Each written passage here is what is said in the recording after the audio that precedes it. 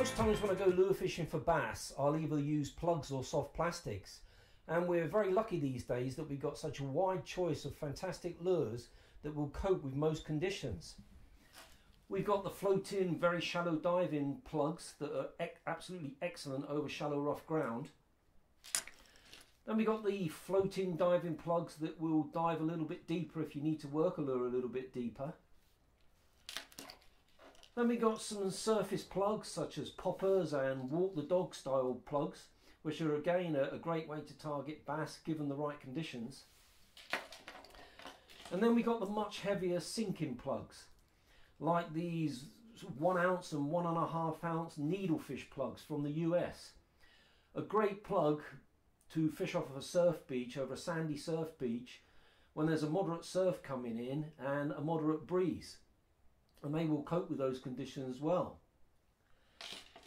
And of course we got our soft plastics, which we can fish weedless and weightless, again given that the conditions will allow you to do that, or fish them with a jig head, maybe to work the lures in slightly deeper water. So a fantastic choice. But there are occasions when these lures just cannot cope with the conditions. And the conditions I'm talking about are when there's a very, very strong wind and a heavy sea, maybe a big surf. And the usual way, of course, would be to fish those conditions, would probably be to fish bait and cast out a grip, anchor a grip lead out there. And that's a great way to fish, and I do fish that way, except when there's lots of weed around. But there are occasions when I like to fish a heavy surf and a strong wind with lures. But what I tend to do when none of these lures can cope with those conditions is fish with a different type of lure that will cope with those conditions. And we'll have a little talk about those lures now. And that's these metal lures, otherwise known as jigs or casting jigs. And there's a couple of big differences between these and your normal plugs and your soft plastics. And the first is their casting ability. They will cast into a strong breeze, a very strong breeze, with no problems at all. But the other is their ability to deal with those heavy seas, that heavy surf pounding in, whereas your other plugs and soft plastics just can't cope with it. Now, as regards weight, I keep a range of weights with me, and usually starting at the lowest about 1 ounce if I can get away with it.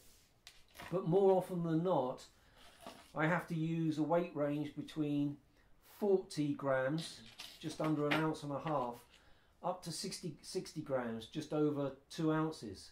Usually that weight range is what I need to use in a heavy sea. Now the fishing of these is pretty straightforward, or at least the way I fish them. It's just a matter of casting them out and reeling them in, cranking them in at whatever pace you need to reel them in to keep them working in the water column in relatively shallow water, which we'll have a look at later. But they have an action. Some of them don't look like they will have an action, but they do. This particular type goes through the water when you just reel it in with a slalom action, like that. But then you've got others like this type that are not dead straight. They built with a bit of a kink, so they'll have an action of their own. So the fishing of them is pretty straightforward. Now, of course, if you're fishing with heavy lures from, let's say, 1.5 ounces up to just over 2.5 ounces, you have to have the rod that will deal with it. So rather than using my normal lure rod, which is only a 10 to 35 gram, what I tend to do when I'm fishing this type of lure is use a much heavier lure rod. And this particular one will cast 60 grams with no problems at all. It's actually a 40 to 80 gram lure rod, a bit longer than I normally use. This is 10 foot, but I usually only use about 8 foot these days. So I would say what you need when you want to work these heavy lures is a rod, let's say between 9 and 10 foot, that will comfortably cast up to 60 grams, which this one does. So what we'll do now is I'll show you some footage of a session I had recently where I went down to a beach. I knew it was going to be surfy, but didn't realise it was going to be quite as rough. So I started off trying to fish with the heavy sinking plug, but then had to swap over and fish with the metal lures.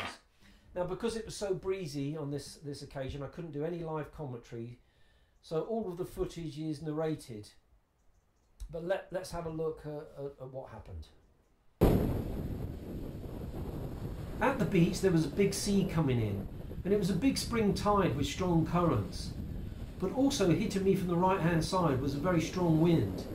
I've got the windscreen on the microphone and you can't really hear how windy it was. There was also some big patches of weed moving through, which would have made trying to fish it with bait, anchoring a bait out there, very difficult with the weed constantly hitting the line.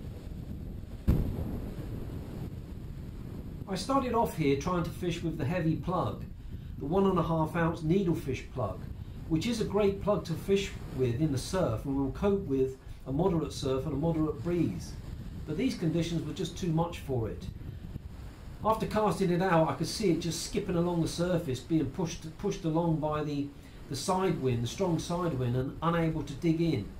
And no sooner had I cast it out than it was washed back to the shoreline again.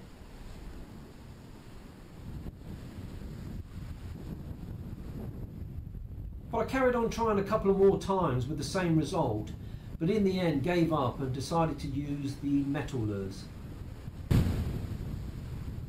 So I've got a 60-gram jig on here. Now this thing casts like an absolute bullet and probably casts twice or 3 times further than any plug. But as soon as it hits the surface, I'm just reeling in quickly here to take up the slack caused by the strong side wind. But once I've done that, it's just a matter of a steady retrieve.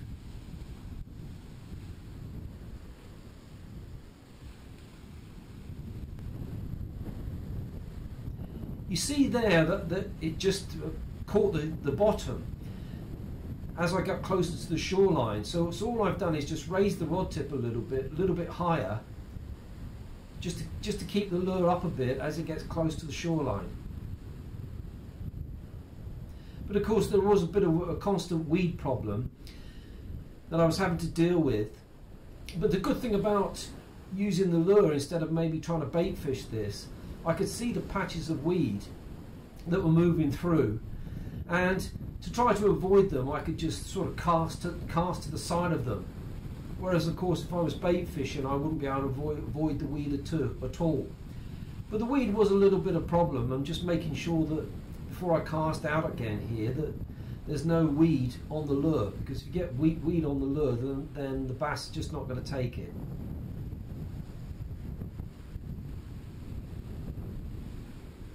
Once again just reeling in quickly to take up the slack, and then just a steady retrieve. It's quite surprising, even though this is a 60-gram over 2 ounce metal lure, and I'm only fishing here probably casting out into about 6 feet of water. Because of the strong sea, the strong current, the lure is actually being lifted up, and I don't have to reel that fast. But if I do feel it hit the bottom, then all I do is maybe just raise the rod tip a little bit, or like that, and then, or perhaps just reel a little bit quicker just to keep it from touching the bottom.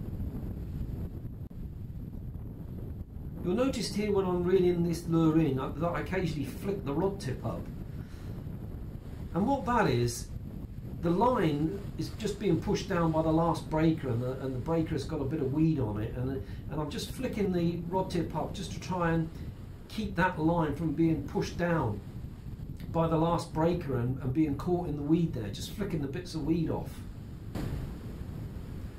Well, as you can see, I'm into a bass here, and the biggest problem with this bass, although it wasn't a very big bass, was when I got it very, very close to the shoreline.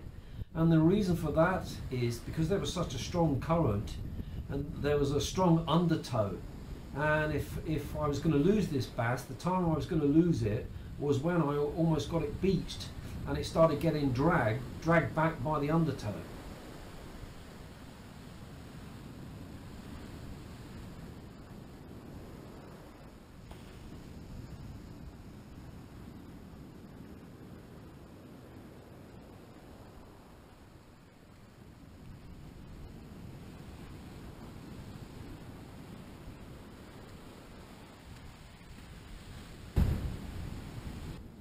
The bass measured 44 centimetres, so not a big bass but always good to catch, particularly when the conditions prove challenging. Well, that was just one occasion where the metal lure proved really useful in coping with those conditions. Now, there's no doubt my first choice of lure would be the normal plugs and soft plastics. But these metal lures definitely still have a place in modern bass fishing. Now, I wouldn't advise to fish these heavy lures over shallow rough ground, even though you can still work them shallow. But you probably risk too much tackle losses. But on a surf beach, fishing them over sand in a heavy sea with a strong wind, they're definitely worth having in your tackle box. So once again, I hope you found that useful, and many thanks for watching.